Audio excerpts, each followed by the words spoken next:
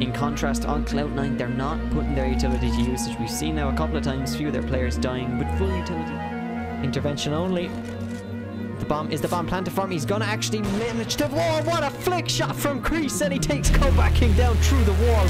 But has he got the defuse? Yes, indeed. That's all he needs now. Can he find a second kill around? He's gonna jump up, and yes, he does. Roadzo's gone down. Make that a third. Can he get it? Crimson Glow knows where he is. He's gotta be careful. That Deagle is absolutely lethal.